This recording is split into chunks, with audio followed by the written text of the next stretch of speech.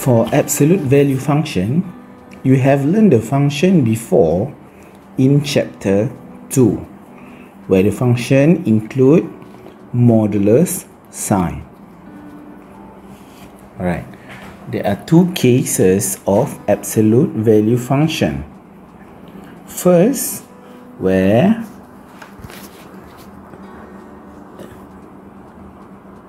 it involves only positive modulus. Okay, how do you sketch the graph? Right, first step, what you need to do is you need to take the function inside the modulus and equal to 0. This step is to find the coordinate of the bucu of the absolute value function. Contohnya di sini x equal to 0, and then because we are dealing with coordinate, we need the value of y. How to find y?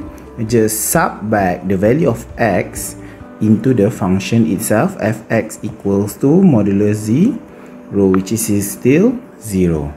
So the coordinate of the vertex or the bucu is 0, 0.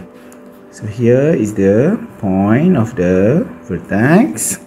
Okay, and then because outside the modulus is a positive, so dia macam pembahagi ya. You tarik satu belah kanan ke atas straight, okay, macam ini, and then satu lagi belah kiri you tarik ke atas kiri sini. Okay, itu kalau modulus x. For the second case is where there is a negative sign outside the modulus, like here.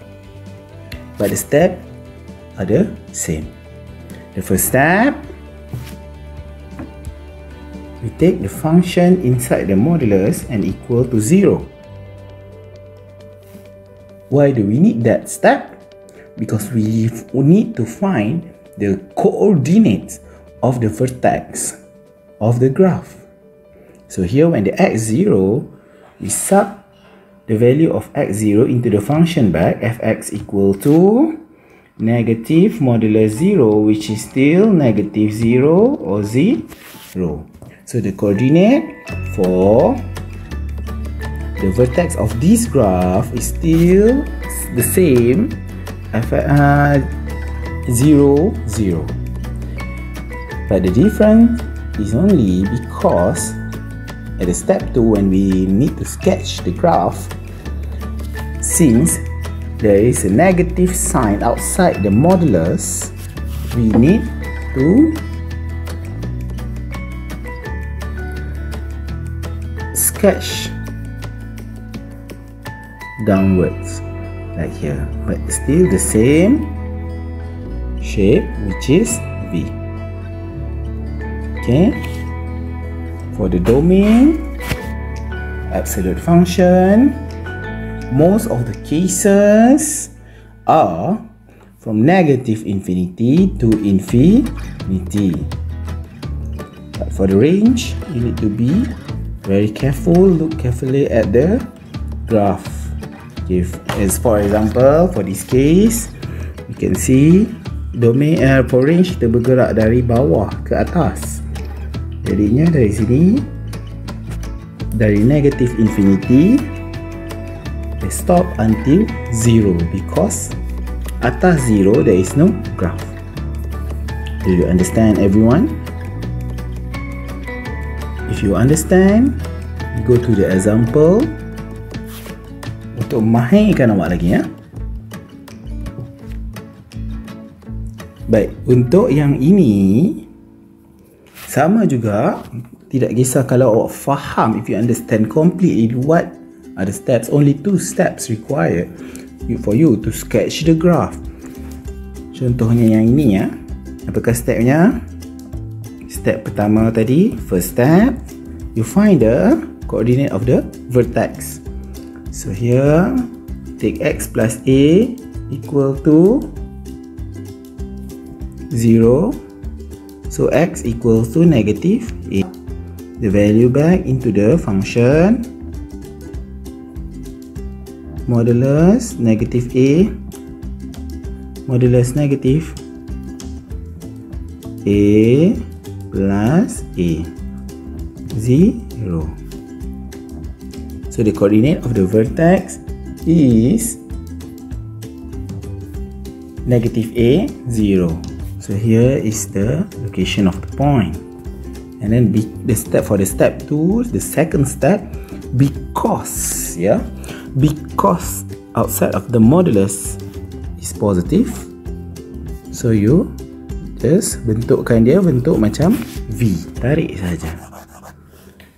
Itu saja, 2 step sahaja untuk sketching the absolute value. Same also for this example.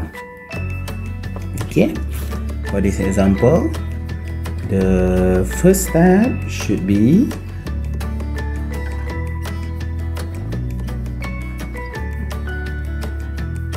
x equal to 0. Ambil yang dalam modulus sahaja ya, luar modulus jangan ambil, kita tak ambil dia. Okay, and then sub balik fx equal to modulus 0 plus a. So dapat a. So that's why coordinate of the vertex is 0, a. Fx is the value of y. And then same, because the modulus is positive, you tarik bentuk v ke atas. Faham? Alright.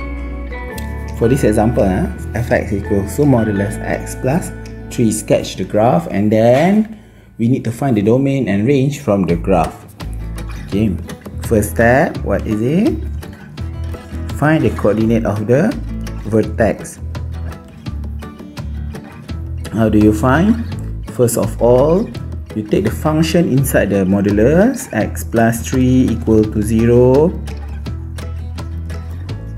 So x equals to negative 3. That's not it yet. After that, you need to substitute the value of x equals to negative 3 into the fx back. So fx equals to negative 3 plus 3, which is 0. Here is for f negative 3. Right? Jadi coordinate untuk bucu atau vertex for this function is negative 3, 0. Jadi you boleh dah sketch terus untuk ke step 2. Okay, here negative 3 is around here, and then 0 is around here. Okay, itu bucu. Jadi untuk menentukan sama ada kita tarik V ke atas atau V ke bawah, terbalik, kita tengok luar modulus, adakah dia positif atau negatif. Disebabkan dia positif untuk function ini, dia V ke atas. Faham? Okay, jadi di situ you can determine or control the domain is negative infinity until infinity. And for range, careful, range is at the y value, dari bawah ke atas. Jadi start from 0 to infinity. Do you understand? We go to this example. Okay, fx equals to modulus x minus 2. What is the first step? What is the first step? Do you still remember? Okay, very good. The first step is you find the coordinate of the vertex. Here the function inside the modulus is only x, so just take x equal to 0. Okay, now you only have the value of x. You need to find the value of y. How do you find value of y? You masukkan balik nilai x0 into the function f0.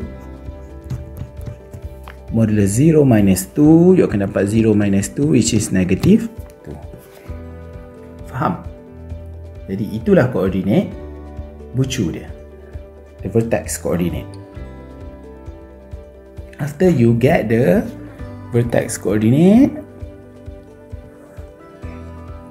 you can sketch the graph. Alright, the coordinate is 0, -2, 0, at 0, -2 is here. Okay, here is the location. And then you check the modulus. Is it positive or negative? Positive. So bila positif, dia V ke atas. Faham? Baik. Now, for the domain,